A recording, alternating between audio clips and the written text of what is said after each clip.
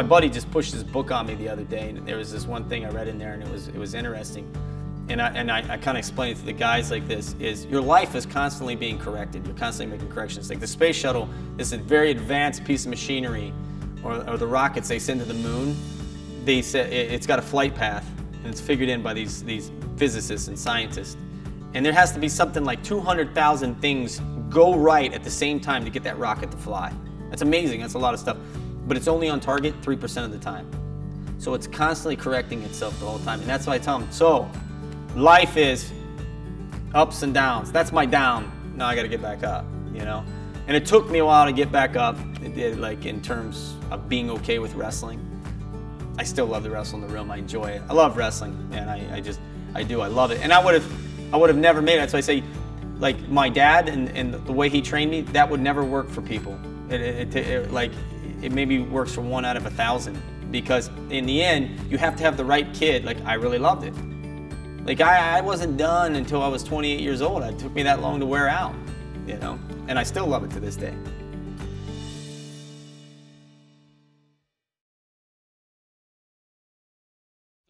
Oh, it's been recording the whole time. Everything you're saying. All right, we'll try to get it. We'll get the shot. Here, you gotta hold it up. Let me see it. Get in here, buddy. Is it recording? Yeah, it's recording. All right, get over here, Ryan. Get on it too, so we can see. Has it got us? Selfie. There, take it.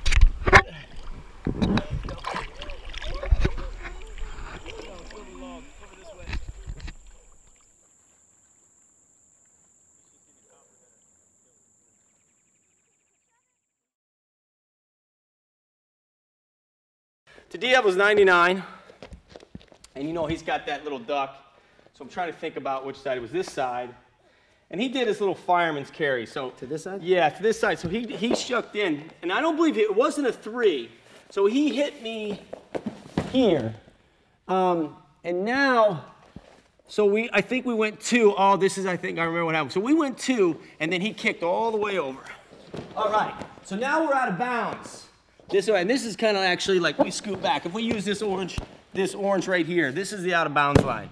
Now the rule is, if this happens, my head hits, we're done. So they were trying to argue, now bump back in, another 2. That's where he tried to score, and then he might have did that twice, but the ref had already blown the whistle. And so that's when they came back. His first initial hit, 2, we were out of bounds, he jumped, he tried to shove back in, but my head was out. So they reviewed it, and then said, no points. You know, that's how it went down. And then we protested, and then we re-wrestled again. I mean, you know, so again, we'll go back to this. I can't remember.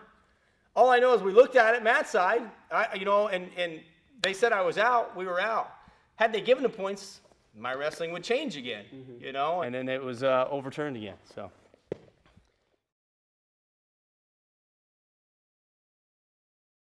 But anyway, in Carl's book, there was a snapshot of Jimmy Carr, and he was 16 years old, made the Olympic team. So as my dad's teaching me, he's going through, and he goes, hey, read this, you know? And I was like, the guy was on the Olympic team at 16? Now here I am, I'm like 9, and I'm like, well, I don't have much time then. You know, like, I'm like, because that's where I was at, because remember, my first goal was to try to be the best ever. When people thought about wrestling, I wanted them to think about me. That was my goal. It wasn't just winning a world title, it was winning multiple world titles. And so Jimmy Carr, I felt like, man, this guy's ahead of me. Now I gotta catch this guy. And so that started to propel me to say, my dad's like, man, how are you gonna do this? And then he's like, you can start jumping up in age. And that's when I started jumping up in age. I'd be 9, wrestling 13, 14. And then when I was like 12 and 13, we started wrestling open divisions, and then it just happened. And then I met Nate Carr, you know, I met Jimmy's brother years later, and you know, I got to be around a guy like that who grew up in a family that was so much tradition, and he would tell me the Jimmy stories. But Nate was always good at saying he was better, and you know, he was a really competitive guy, and so I got to be around those guys, and I just started wrestling anybody. And finally, when everybody else is playing the age game, well, you're at the top of your bracket this year because you're this old. I just looked at you and said, if you're the same weight, let's wrestle. But then after that, I continued to drive down to West Virginia. When I was 10 years old, he was in there training for world teams, and he would let me come in and drill with him, you know? And then he would, this is what I loved about him, he would grab you around the waist and supplé you for 5 at 10 and 11 years old. And then he'd say, how do I feel? Do I feel pretty good? Do I feel strong? You know, like, but he wouldn't hold anything back. He would just kick the crap out of you. And I loved that. So when I was like 13 or 14 is when I entered the West Virginia Open, which was huge back at the time. I got into maybe the quarters and got beat and was competitive. And then the next year, I had to wrestle 12 matches. It was 11 or 12 matches, and wrestled the finals at 1:30 in the morning and, to win it. And then when I won that, then Nate made the call to Ken Kraft, who ran the Midlands, and said, hey, I got a guy who can wrestle in the Midlands who's in high school, and he's, you know, my brother wrestled in the Midlands, and he knows it, and he wants to do the things my brother did, and they put me in it.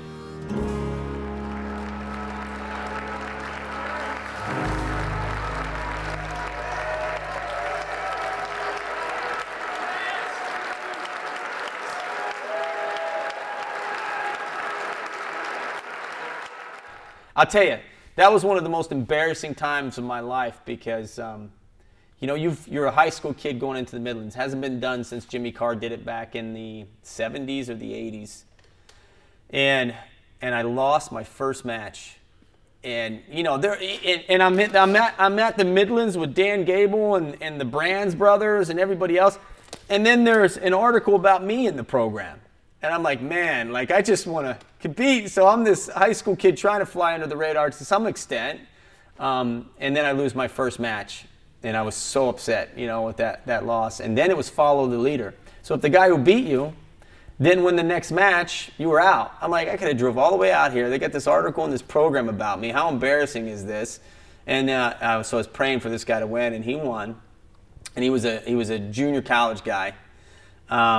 And then I wrestled all the way back and beat Sean Charles, I believe, who was, I don't know if he was an All-American yet, he might have been.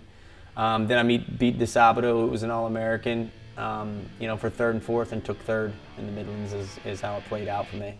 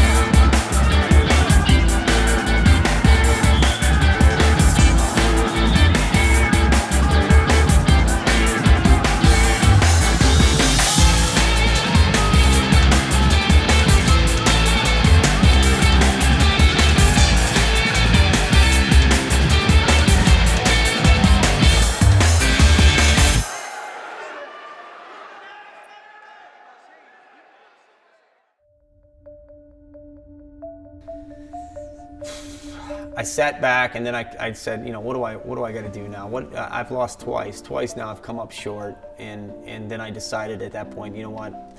I want a red shirt. I want a red shirt is what I want to do. So I sat for about a week and a half, and I was a little upset too. Like, you know, when you're down, you want somebody to put their hand out. Like, I don't remember getting a call from a coach, you know, or anything. Like, look, but you don't need that stuff. They're busy guys. Everybody's busy. But I didn't get a call or anything. And then one day I popped in the office, and Fritz was sitting there. And Fritz was a good guy. We have a good relationship. I don't want this to come off bad at all. He was sitting at his desk, and he had this little ball he sat on. This like ball because he had back problems. So he sat on one of he was sitting on the yoga balls before anybody was doing it, you know, and he would always bounce around. And so anyway, so I went in. I said, Coach, listen, I want a red shirt next year. And it was the wrong time. Like, he should have recognized that I was just one of his top wrestlers who was down on himself. Second was never going to be good enough for me, and so now I'm 3rd, and he just needed to recognize that. And I just think that's where he made a mistake, and I probably made a mistake jumping the gun too soon as well as he did. But I said I want a red shirt, and he says, well, you don't run this team. And I didn't say it like that. And now, this is a long time ago. At least I don't remember saying it like that. And I know I wouldn't have gone in and said it like that. I wouldn't have said I'm red shirt. I said, I want a red shirt. And but it never got open for discussion. He tabled it and said, you don't run the team, I tell you when you redshirt. So maybe he had a bad experience. Maybe he had an athlete before that who did that to him. And that was his way of like, I'll never let that happen again. But he did it to the wrong person. Because when he said that, I said, well, basically you don't care for me, so I don't care about you anymore, you know? And I went to, well, if I can't redshirt, I'll transfer. And that's how it ended. I stayed around. I was around there all summer. You know, Hattie made some phone calls to me. My parents didn't want me to leave. My dad was upset. He's like, you know, you're jumping the gun and this stuff. I said, you don't know. You know, I was in that mode. I just kind of hung up the phone. I was just mad not winning my sophomore year. I never got a call from anybody. So, you know, maybe had he called and reached out, you know, maybe that'd been a difference. I'd have probably stayed, you know. But I then started researching. So I decided to go live at Foxcatcher. I went down to Foxcatcher, enrolled in classes at the Penn State branch campus down there while I was deciding where I was going to go, and trained with Dave and John and all those guys. And then that's when things started to get crazy at Foxcatcher. And I just was like, I need to get out of here. And I went to Lock Haven. I went to Lock Haven because I looked at that team and I said, wow, these guys, there's actually a good team sitting there. And it's 30 miles from Penn State. So I can drive over 30 miles and work out with Abe. Abe can come over and work out with me. John and Russ can come over and work out with me. I can go over them. I mean, that's why I went there. You know, I went there for that reason. I went there for the team, and it was close to Penn State, and guys I knew were good partners. Now, I didn't get over to Penn State as much as I would have wanted anyway. When you get in college, you're busy. But that's how I wound up at Lock Haven.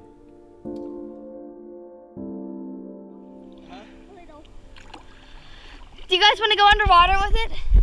Sure. Let's see if we can all go. Let's see if you can do a selfie underwater. Okay, I'll videotape like go like this underwater, right? Alright, ready? Let's go underwater. Ready? Ready? 1, 2. What I learned from everything looking back, you know, they always say like it's the Olympic Games is a big deal. Like I didn't set out just for the Olympics. That's what I always try to clarify. I tried to be the best wrestler in the world. I wanted to be at least the best wrestler, at least recognized one time. But when you look back, it's they say it's your whole life's on the line. That's that big saying with the Olympic Games, you know. And they say it's, look, if the Olympic Games was easy, it wouldn't mean anything. So what I learned through all this is, man, the journey from 8. Like I don't know why I did this to today. Why at 8 that I say this is what I'm going to do and I'm going to do it. Like, and I never got sidetracked. I never got sidetracked. And then at 28. I'm like, man, I was there. There are very few people who say for 20 years I didn't let anything just, you know, take me out. And to do that at such a young age. When you're 20, you can sit down and make a logical decision. This is what I know it's going to take to do it. I know how hard it's going to be. I know this. At 8, I didn't realize how hard it was going to be, and it kept getting harder and harder and harder, and I still never stopped. You know, that's what I said. That's what I loved it. You know, I had a passion for it. As hard as it was, and as many miserable days I had, I never got sidetracked from it, you know, and so I learned that about myself. That's the biggest accomplishment of all of them. My most memorable championship that I can remember is winning the Junior Olympics. That was like the first road. Like that was that was a tough climb. Because I wasn't that good yet. I was 8. I was competing with 10-year-olds. Guys who had been wrestling since they were 5, like I've been going into my 3rd year, and you know, going to that Junior Olympic tournament. All the older kids I trained with, nobody had ever won it. They'd always freak out when they'd get there, and then and I had to beat 2 guys or 3 guys who beat me earlier in the year to win it. You know, that was like my most memorable championship because that was my first real goal that I started to train for, like started to hurt for, like started to go through some serious training and some pain to get it. And then, you know, winning that and jumping into my dad's arms, he was so excited. I was so excited. You know, that's the most memorable championship I have to this day. Everything else was just part of trying to be great. You know, it was just process. Just I got to get these things out of the way. But that was the one that kicked it all off. Like Omaha, like started some goal setting, but that JO's it was a big hurdle. You know, it was that first wall you had to bust through, and you could realize you could bust more walls down after that.